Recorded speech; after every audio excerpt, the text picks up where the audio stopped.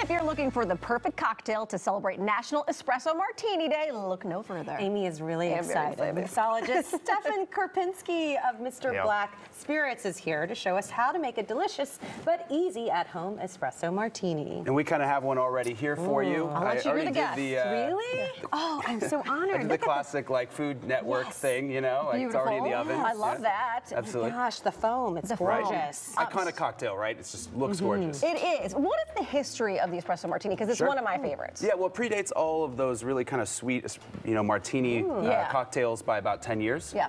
Dick Bradsell, a bartender in London in the 80s, came up with this cocktail. As the story goes, a famous supermodel came in and asked for a drink that would wake her up. You know, he took it to his grave, actually. He's a consummate gentleman. He never really did say who it was. We have some ideas out there in the world, but nobody has really come to light. But either way, it did wake her up, and it became an iconic drink around the world.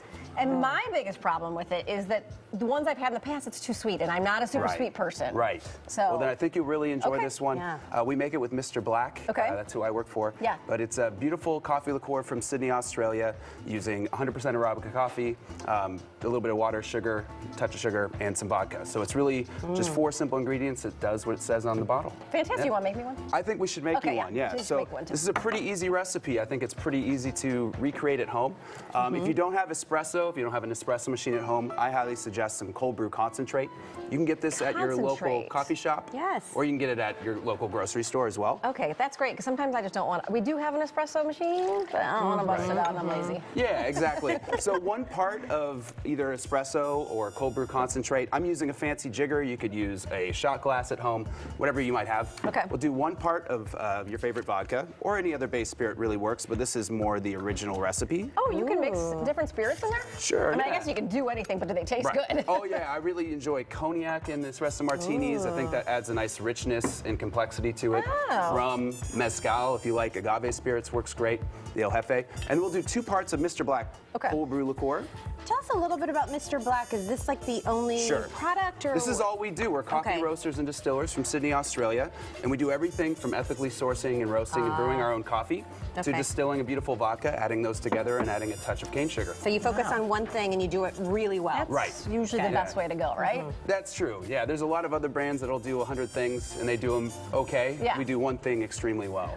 Okay, you have an orange here too. I do, yeah. We can, you know, we can make another drink with that, or I can show you some other. I was like, are you putting orange in that? Because I was getting confused. The biggest, you know, to get a successful espresso martini, you're going to need to shake extra hard. Okay, yes. So I'm going to seal this tin. I'm going to start shaking it. And I'm going to hand it over to you, if that's all right. Oh, yeah. She's got good arms. She's known for these arms. Okay, very nice. So you can use a fancy cocktail shaker, or you can also use a mason jar at home. That works that's great. a great Anything with a lid on it. Preferably with a lid on it. Yeah. I never thought about that. The mason jar is a good idea, especially for a beginner.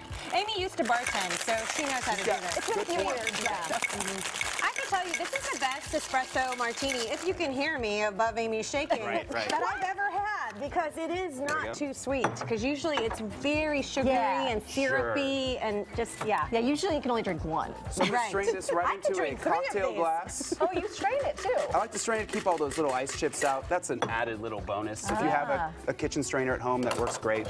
Okay. But that is the espresso martini. The classic garnish is 3 coffee beans. Yes. Well, you know, Amy and I have discussed this before about the little bits of ice. Some mixologists do not like any little bits of ice in a martini. Some do. Right. So you're there shouldn't be any ice in there. An espresso martini, I want to really create that beautiful separation between the foam and the cocktail.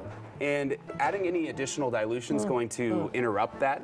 But on like a classic, really dirty martini, a couple ducks on the pond, as they call it, is a great idea. Ducks on the pond. All right, so we only have about 90 seconds left, but I know you have one more drink to make. I have another drink. It's very simple. It's equal parts, roughly, of Mr. Black and whiskey. We're going to use this rye whiskey right here. My own heart, just pour. Yeah, right. Just pour. We only have 90 seconds, you know. So roughly, I don't ever tell anybody how to make cocktails in their own home, right? Because you get to do what you want. And a couple dashes of orange bitters. This is a classic. It's a play on like a modern classic cocktail, the Revolver, but we like to call it the cold brew old fashioned, or the cold fashioned. Hence the orange. Right, yeah, a couple dashes of orange bitters, a little bit of ice. You can stir this thing if you have more than 90 seconds. Just a little bit of an orange peel in there. Maybe a quick stir. And boom, we have the cold brew.